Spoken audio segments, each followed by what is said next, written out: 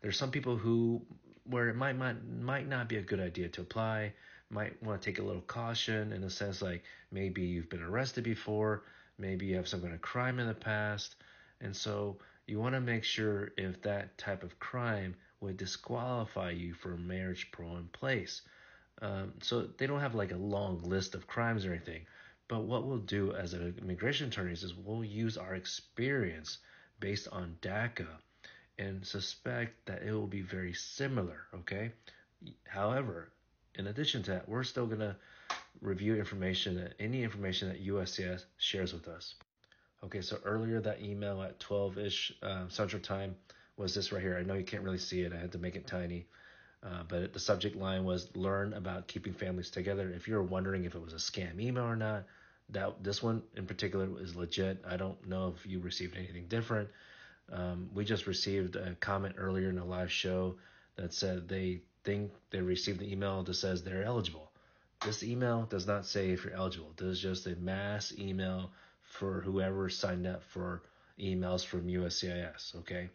So, but if you receive some other email that said you're eligible, don't click any of those links, okay? Be careful who the sender is. Pay attention to that. Okay, so the question that everyone's been waiting for, of course, like, is there a form available? Yes, there's finally a form, and it's actually electronic. They're trying to be streamlined. Does that mean it's going to be faster? I hope so, but it's the 131F form. It's never existed before. They're so creative. I guess F for families? I guess so. We'll take it, okay? But in fact, it's not that many questions, it doesn't seem like. So that's a great thing. And I think that's going to help make it process a little faster. And also, here's some things they tell you not to do. They don't want you to apply too soon, which makes sense because they already have a start date. That's August 19th, 2024. So if you're wondering, like, does this filing for this marriage pro in place, does it come with a work permit? That's the point of it. However, filing the 131F is not the work permit application. In fact, the other thing they don't want you to do is don't file the 765 employment authorization document, aka the work permit.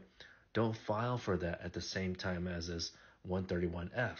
And the reason why is because it doesn't make sense to pay this extra fee for the work permit if potentially you don't get approved for the pro in place. It's going to save you some money.